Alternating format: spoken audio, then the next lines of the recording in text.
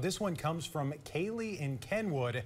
As mayor, how will you support and protect the LGBTQ plus and BIPOC folks in the city? Roger, we begin with you. Oh, great. Thanks, Kaylee, for that question. You know, one of the things that we need to do is be a welcoming community to all. And I know that not everybody out there wants to be as welcoming as maybe Kaylee is in her question. And I think we have the opportunity as leaders to represent that.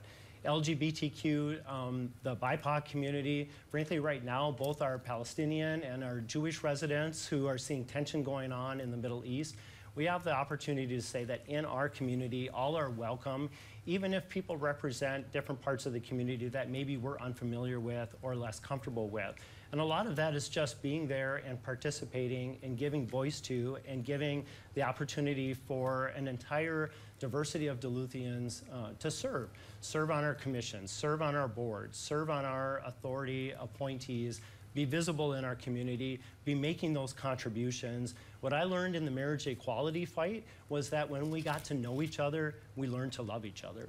Thank you, Roger. And Mayor Larson, how would you support and protect the LGBTQ plus and BIPOC folks in our community? Well, this is a great question. Thank you for it.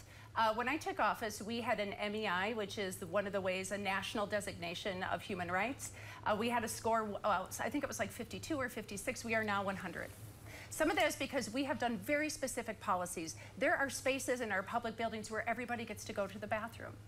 We have an LGBTQAI plus commission that we have formed, an African Heritage Commission, which we have formed, which was with the council. So I want to not take other people's credit. But we staff those, we invest in those.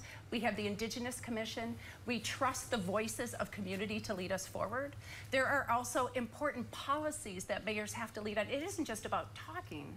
It's about taking action. It's about showing up when it counts, when it's private, when it's not on social media.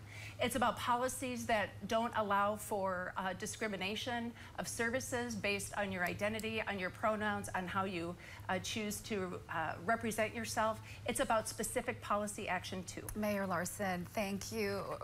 Roger, you have 30 seconds to respond. Sure. Thank you. I just think this is a great opportunity for both of us to say to everyone listening, all are welcome in our community. Thank you so much, Roger. Our next question, after Duluth voters last year